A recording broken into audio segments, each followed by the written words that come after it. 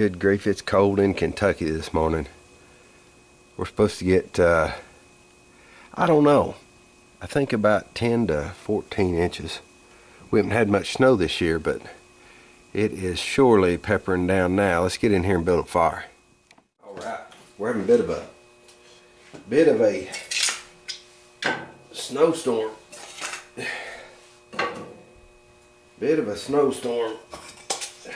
And I'm, tell you what, I'm the kind of guy when I get stuck inside, I get cabin fever real quick.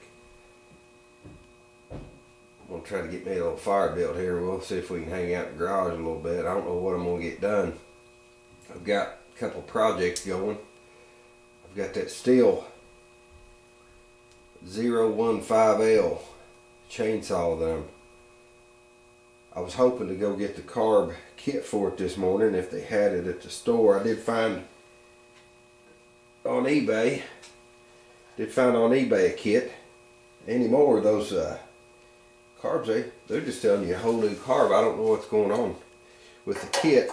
You used to get the kits for like, I don't know what, 12 bucks, 15 bucks, and they'll sell you a carburetor for 30. Now I just soon rebuild the thing, no longer than it takes. But at any rate, I'm not going to get the kit today. I don't think they sent out an advisory for emergency travel only. It's kind of the way they put it. I know up north you guys deal with this stuff all the time. In Kentucky, back when I was a kid, we seemed to have a lot of snow. Now it's just kind of, we have moderate winters for the most part. They issued this emergency travel only thing, and there's only like 5 inches of snow out there. I don't know what the deal is with that, but I'm doubting that my parts store would even be open. I've also got that Husqvarna LE 359, I think it is. It's an edger for the same fella that owned the Husqvarna all-wheel drive walk behind. It's got some issues. Says it won't run. So we're going to try to work on that a little bit. I think I'm just going to, I don't know if it'd need a carb kit or not. I'm going to take the carb off, clean it, just inspect it and clean it. I think he said the primer bulb was bad. So I'll definitely need to change the primer bulb.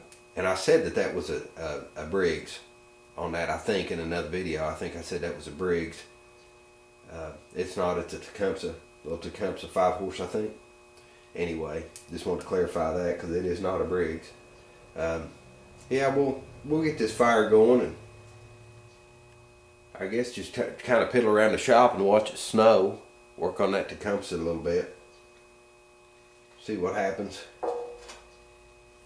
I'll be glad for spring, I'll tell you that. I'll be glad for spring. I'm kind of done with winter. It's been really mild. It's been really mild this winter. And now we get this big snow, which is alright. It's alright. I just feel cooped up. I feel a little bit cooped up because my plane was blown. I wanted to go, and I really wanted to get that. Kit today. That's one thing about posting videos. It's kind of odd when you post a video, you're working on something, you're posting parts and segments. I've kind of tended lately to wait, just kind of hang back until I get the project done, because I've done projects and not be able to find the parts for them, or the parts are scarce and expensive and the customer just says, I just keep it. So it kind of messes your video up. I've been kind of anymore wait until I get the series done and then get all of the different parts to it and then post it all.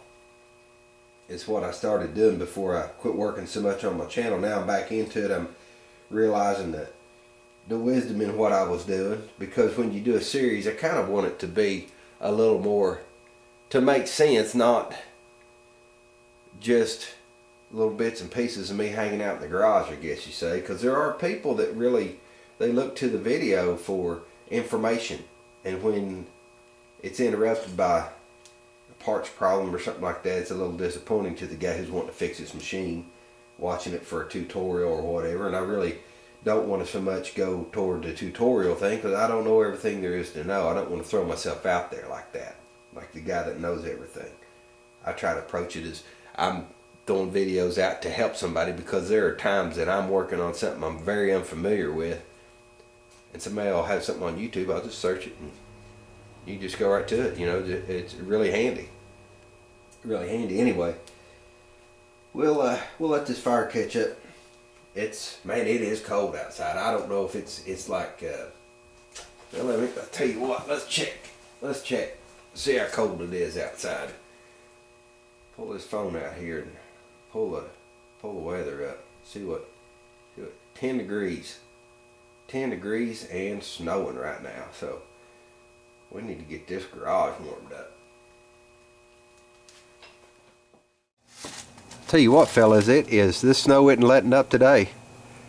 I did started my wife's car up, started my truck up, let them run for a little bit. It is really cold. It was, what, a little 10 degrees earlier today, and they say we're supposed to be getting about an inch an hour.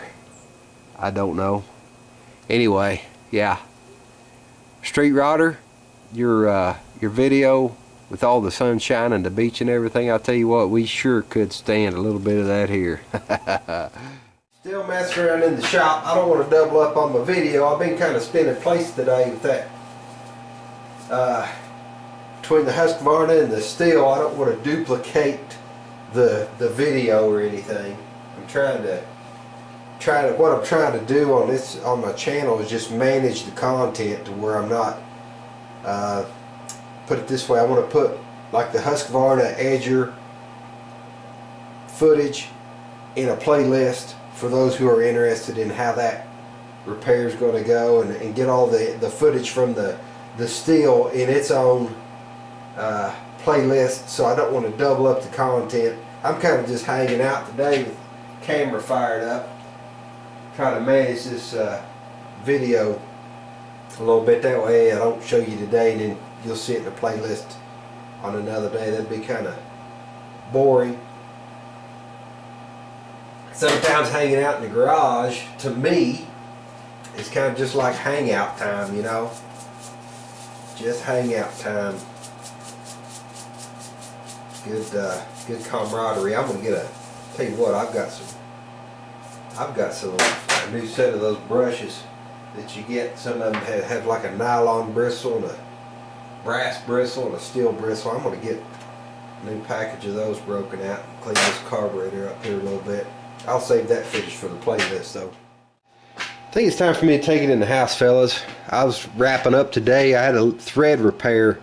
Somebody had stripped the threads out of this head on it's a little weed eater leaf blower thing. Guy gave it to me just to see if I could fix it. He thought I might want it. I might, you know, kind of thinking I could fix it and sell it. Good friend. Anyway, he didn't want it. I'm trying to fix that, kind of wrapping my day up. I put a helicoil in it. They had this nickel trying to hold the carburetor body down using the plastic housing. That's not going to work. That's coming out altogether. Check it out. Still peppering down. It's been snowing all day long. Not sure how much we're going to get in the end, but we shall see. I'm done. Going in the house to get warmed up. Think the old lady's making brown beans and cornbread or something good. Later.